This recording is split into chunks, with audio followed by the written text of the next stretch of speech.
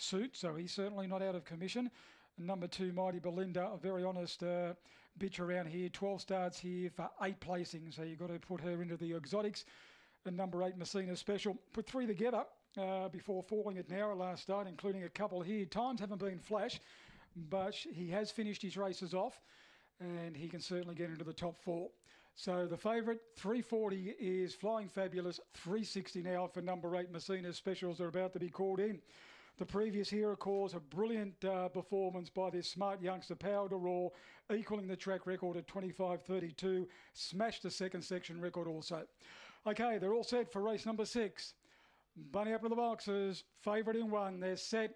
Ready and racing, Flying Fabulous step beautifully straight to an early lead over Vartas Loco, which is trying to go with it earlier. Messina Special and Bobby Dawn are out wide. Mighty Belinda, it's nice and handy, getting along the fence along with College Bell as their leader drifted off. Out deep on the track, then maybe 1, and back at the tail of the field then was 5 Specs. Flying Fabulous is in all sorts of trouble. Coming to the corner, Vartas Loco and College Bell turn in front. Clear of 5 Pecks. College Bell's run to the lead and drawn clear, and College Bell beat Vartas Loco. Third home, 5 Pecks from Mighty Belinda. A break in the field, then the maybe 1, Flying Fabulous, got shuffled right out of it after drifting off going into the first quarter. Next to last, Bobby Dawn, and Messina Special, one of the last in, time recorded 26.02.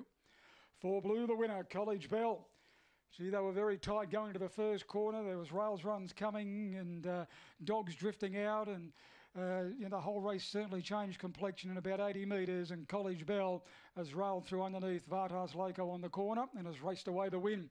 4, 3, 9 and 2 are the numbers. 4, 3, 9 and 2, 26.02. The time recorded, the winner return 8, 10 and 2.40.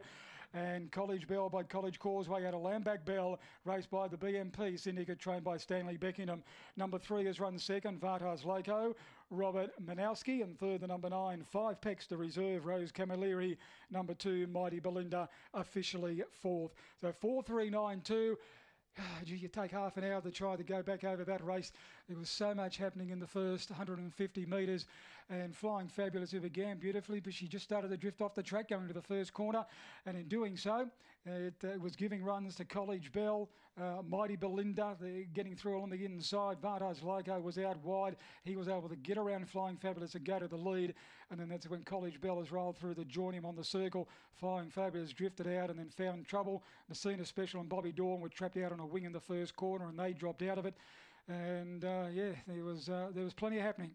A very detailed race number 6, but College Bell has got the money. 3 3/4, 2 3/4 the margins. 3 3/4 by 2 3/4. 26.02 was the time recorded. 26.02. The splits of 6:50, 12 even, 6:50 and 12 seconds. So they weren't exactly going too flush up front. 14.02 was the run home time.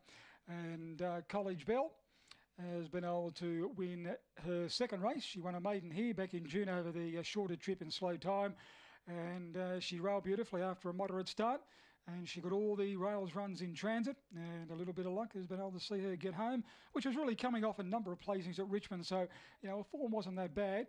She'd been honest enough, and she was just simply put herself into the right place in running, and that's been able to see her get home, as we have the all clear on the previous.